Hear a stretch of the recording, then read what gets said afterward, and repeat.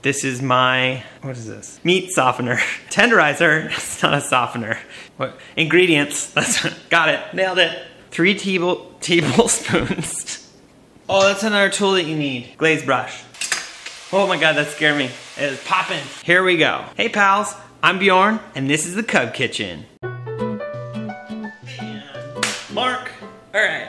Cub Kitchen is a show where I do crazy easy recipes in my underwear. One of my favorite things to make is buffalo chicken. I'm gonna do my all-purpose buffalo chicken recipe. And what's cool about it is you make the chicken and then you can like put it in different things. So what I'm gonna do is I'm gonna make this chicken today. Then the next couple are gonna be using that chicken. I make a whole bunch at once, put it in the fridge, and then you just like pull it out and throw it in the microwave and then like put it in different dishes. Oh, I gotta mention my sponsor, Bear Skn, providing these awesome boxer briefs. Very breathable, awesome, really comfortable. Go down to bearskn.com, pick up a pair. To do the all-purpose buffalo chicken, you need a couple of tools. You need some bowls, a whisk, measuring spoons, a knife, cutting board. This is my meat softener. What is this? Tenderizer, it's not a softener. Mine looks like brass knuckles. Any meat tenderizer will do.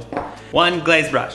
You need tongs, a grill, or you can use a grill pan. I'm gonna use my grill pan, a pan with ridges in it, so it gives you the grill marks. It's real good. I believe that's all the tools that you need.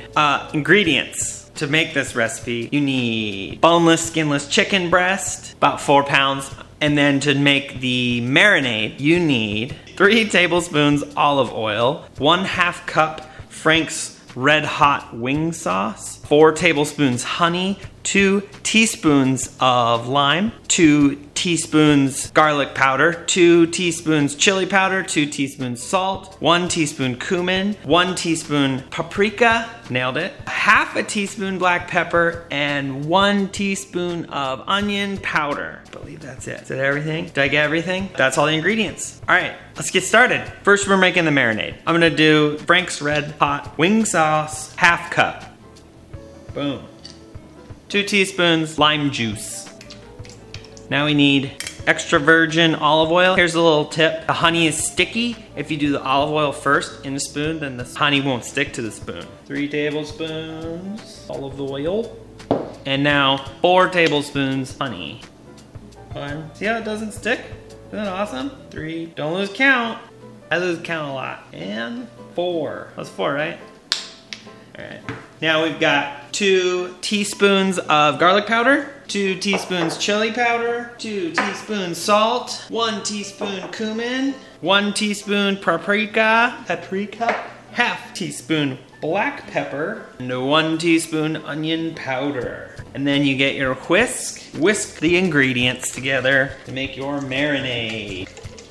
It's pretty thick. It's pretty much you just whisk it till it's all combined. Now don't worry, this is actually a pretty mild. It is buffalo, but it's pretty mild. Now what you wanna do is put some of it aside. And this will be for the glaze. Put about, like just eyeball like 1/4 of it. Okay, 1/4. Set that aside. We're gonna actually add to that for the glaze. Next we're gonna tenderize our chicken and then put it in the marinade. If you tenderize it, you only have to marinate it for like a little while. 4 pounds of chicken. I know it's like common sense stuff, but I like to always have a trash sink to wash my hands right away. And if you can't really see, but I covered my table in plastic so that I can just and throw it away. I don't have to worry about chicken juice on stuff. Then you take your chicken breasts. I'm just gonna cut them into a little bit smaller pieces. I'm like gonna cut them in half. I trim the fat, then, cut them in half.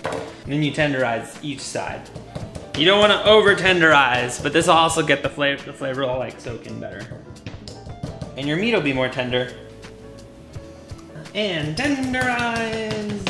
So you got your meat all tenderized, cut into smaller pieces in the marinade, and then you just put your hands in and mix it around to get it all coated on all of the pieces of chicken. All 4 pounds.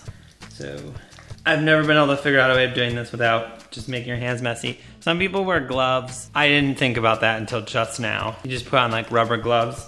Then you don't get this all over your hands. You just take the gloves off. You want the chicken pieces to kind of look like, they'll be like orange. Let this chill for about 15 minutes and you should be good to go. I'm gonna wash my hands now. Got that all marinating. I like to set up a couple stations. I have like my bowl, my tongs, my grill pan. We're gonna do about between 5 and 10 minutes on each side, but I cut it open and just make sure that there's no pink inside. Just cooked all the way through. One way to make it cook all the way through quicker is to cover the pan, or if you're on the grill, do the grill thing. Little bit of olive oil in there. Buffalo, New York is where buffalo chicken come from. And I've actually been to Anchor Bar, which apparently is the original wing place before the wild one.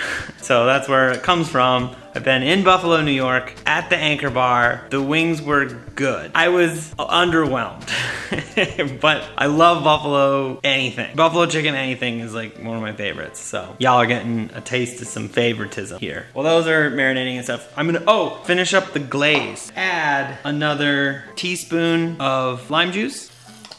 It's about a teaspoon. And a tablespoon of honey, about that. Okay. And then you're gonna add just like a little bit. I like to add more of the Frank's hot sauce because then it just has more to paint with. About, I don't know, like, I do know. A solid helping of it. We'll do a little more. Boop. Okay. And then you just mix that up. This is what we're gonna glaze it with. You know what? There's more honey. Okay. And then you set that aside for the end. And then you put each one 5 to 10 minutes on each side. Here we go. Medium and slow, or whatever. Paint each one with a little bit of glaze. When you're doing the glaze, it's important to do this while they're still hot. If you don't have a brush, you can use a spoon, but the brush doesn't even coat and it doesn't use that much, so you use less glaze. All right, so this is the all-purpose buffalo chicken breast. Now when I put it in stuff, I usually cut it up and then I like dump this glaze and mix it all up. It smells really good. I had to open all the windows because it got a little smoky in my kitchen. There it is, the all-purpose buffalo chicken.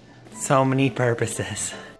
The next 2 episodes, I'm gonna use this chicken in those recipes. So tune in next week to use this chicken, the all-purpose buffalo chicken. All right, I gotta thank my sponsor, Bear Skn, for providing wardrobe with these awesome boxer briefs. Go down to bearskn.com, pick up a pair. Make sure and like and subscribe to all my videos. If you like this video, give it a thumbs up. Also, please comment. I wanna hear what you think. If you think it's ridiculous, if you're like, hey Bjorn, pick up your pants, we'll listen. I'll pick my pants up or underwear's up. Go check out my other videos.